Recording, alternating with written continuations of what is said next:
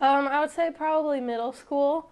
I kind of, you take classes in middle school. I had an art class. I really liked it. So then it came time for high school. You have to take electives to kind of fill up your schedule. So I decided to take an art drawing class, and I kind of picked up my techniques from there. And then I would say getting autographs started about 2 years ago. Why sketching? Because I know in art classes you learn a whole bunch of different techniques like painting and maybe sculptures. Yeah. Why sketch? I don't know. I just think I kind of like the sketching because it was quicker. You had less materials, so it was just kind of easier for me. What made you want to start doing them specifically for athletes? So I always go to Colts training camp down in Anderson with my dad every year, and 3 seasons ago I kind of got a Colts jersey signed, and I thought it was cool, but like the crowds are real big, so I kind of was trying to think of something that would kind of make you stand out so you can get your autographs easier. So that was like when Andrew Luck was starting to get real big. So my very first one that I did was Andrew Luck, and so he kind of held it up. It took about 10 seconds, and he noticed it right away and said it was like really cool and asked if I drew it. So then it kind of just like escalated from there because I thought it was so cool that he complimented me and everything. So that's how it all kind of got started. So success with Andrew Luck, and yep, that was my one. Very first one. That's amazing. Yeah. Did you even ever use athletes when you were in high school and stuff to even start, or? No, I actually just kind of did like celebrities or like bands that I liked. But yeah, so I never really started doing athletes. Andrew Luck was the very first one I did. What's it like seeing their reaction for him to really kind of see something like that and get excited about it and then start complimenting you when you are such a big Colts fan and watch him every Sunday? Yeah, it's very cool. I don't know how to describe it. I mean, usually when they're just in like settings like that, they don't really say anything to anybody. They just kind of quickly sign, but it's very cool when they'll stop, kind of take the time out of their day to say like good job or compliment you. It's very, very cool. So Andrew Luck was number one. How many would you guesstimate that you've done since then? I would probably say 150 to 200. Wow. Maybe it's not that many. I don't know. That's quite a lot though in 2 years too.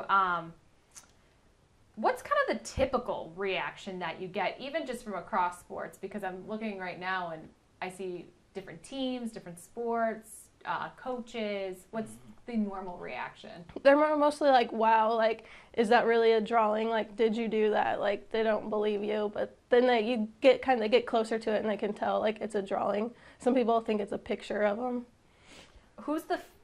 What's maybe your favorite reaction? I would probably say Robert Mathis. He wanted to buy the drawings off of me right then. I got 2 of them signed first time I met him. He just wanted to buy them from me right then. That was the first time you met him, so what has happened in different meetings? So then after that, he kind of followed me on Twitter, and then he sent me a message, got my email. We kind of exchanged emails back, and long story short, ended up doing, it was like a 3-foot by 4-foot picture that I sent him, and then he traded me, the jersey's back there, but he traded me like a Pro Bowl signed jersey for it. It was pretty cool. Have any other athletes done that since? Not a jersey. Franmil from Franmil Reyes last year, he gave me a signed bat for a drawing last season. Very cool. How long does it take you for each drawing? Usually, typically anywhere between 5 to 15 hours, depending on the amount of detail and the size of the picture. And this isn't your full-time job. Can you just kind of explain like what you do? So I'm an X-ray tech at Summit Pain Management. It's kind of, I work full-time, so it's kind of what I do. Why kind of keep it up? And you've done so many, so it seems like it's a year-round thing, not just during the cold season. You do this year-round. Yeah. Why stick with it? I think I just get in a like adrenaline rush when I go to get the drawing signed. I don't know, I'm kind of addicted to it, I guess. Not a bad thing to be addicted to. Right. So you were talking about how Franmil gave you the bat and stuff like that, and Tin Caps are probably the more unique team that you've done drawings for. Yeah. What's different in their reactions where they're not really celebrities yet compared to Andrew Luck and Robert Mathis? Right. So I always think that's cool because they just don't expect it, because most people just go around with baseballs or like the team programs. So they're usually blown away by it.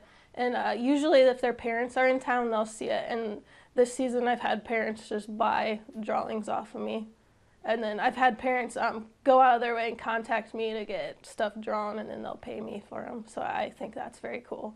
So now it's kind of like turned into like a part-time Yeah, gig. so I kind of make money on the side, you know. So it's cool. Who haven't you done? Who is maybe like on your bucket list of athletes you'd like to meet and draw? I think since my husband's a Packers fan, I would probably say Aaron Rodgers. Just because I think he would really like a signed drawing of Aaron Rodgers.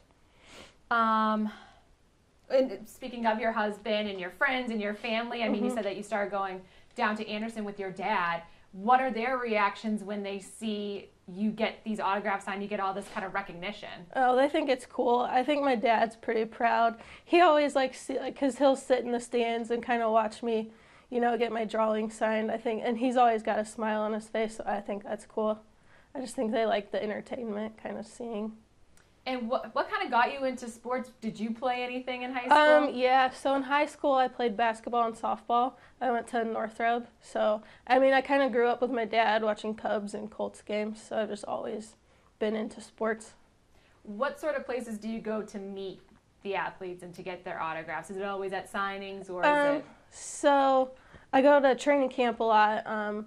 Every October, I think it is, the Pacers hold a fan jam, which is a free event, and the players sign autographs after that. So I get a lot of Pacers autographs there.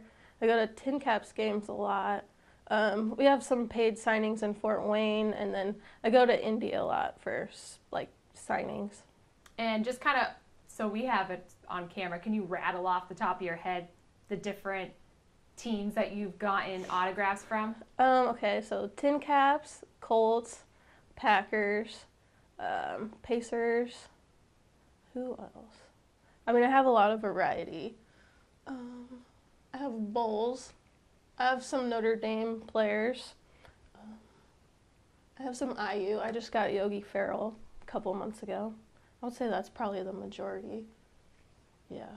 Are you fans of all these teams, or some of them? Mostly it's just I'm a big fan of the Tin Caps, Pacers, and I do the Cubs too. Okay, so Tin Caps, Pacers, Cubs, and Colts are my main teams, yeah. Is there anyone you would not do a sketch for? I would never do the Patriots. Never in a million years. And why is that? Just can't stand them. I'm a Colts fan, so they're big rivals. Would never do Tom Brady. Not even Tom Brady? Nope, or Rob Gronkowski. Can't stand him. Not even Edelman? He's so charming. Nope, no? Can't stand him. Oh, man. How do you sort of find the time? Is there anything that kind of comes up that it makes it hard to get the sketches done? Like, how do you whittle out the time?